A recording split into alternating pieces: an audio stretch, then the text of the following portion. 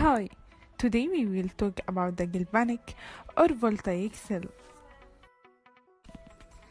Galvanic cell, also called voltaic cell, devices that use chemical reactions to create electricity, specifically على وجه التحديد oxidation or reduction reaction.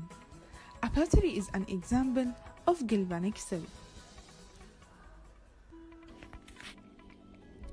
A galvanic cell can be made out of any two metals. These two metals can form the anode and the cathode. So, it consists of number 1, the anode. The anode is an electrode where oxidation occurs. Number 2, the cathode. The cathode is an electrode where reduction occurs. Number 3, the salt bridge. A salt bridge is a chamber of electrolytes necessary to complete the circuit in a voltaic cell. Number 4, the oxidation and reduction reactions. The oxidation and reduction reactions are separated into compartments called half cells.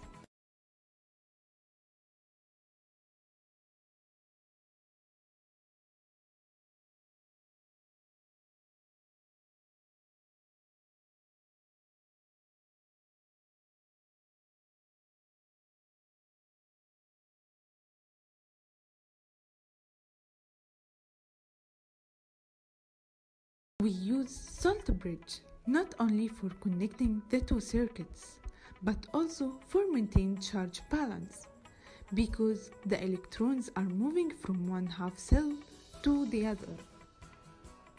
The electrons flow from the anode to the cathode. The oxidation reaction that occurs at the anode generates electrons and positively charged ions. The electrons move through the wire, leaving the unbalanced positive charged in this vessel. In order to maintain neutrality, the negatively charged ion in the salt bridge will migrate into the anodic half cell. A similar situation is found in the cathodic cell, where copper ions are being consumed, and therefore electron neutrality is maintained by migration of potassium. We first start with two beakers. One of them is zinc sulfate solution, the other is copper sulfate. We use a metal wire to connect the two pieces of metal together. Then electrons start moving along the wire from zinc to copper. Zn atoms are in the edge of the metal, while Zn positive 2 are in the solution.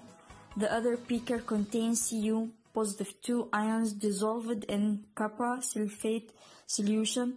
Cu atoms in the edge of Cu metal.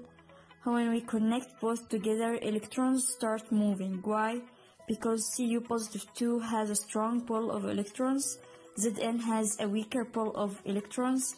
Cu positive 2 really want electrons, so Zn atom gives 2 electrons and the charge changes from neutral zinc to Zn positive 2. Note that neutral atoms make up solid metal and metal ions can usually dissolve in water. So, after it becomes Zn positive 2, it's no longer part of the solid metal and it dissolves in the solution. Electrons go to the Cu, and one of these Cu positive 2 that really want electrons, gaining the 2 electrons and turn it to neutral atom not able to dissolve in the solution and become a part of solid metal. So, over time, we will see that piece of Zn starts to dissolve and the piece of solid copper get bigger.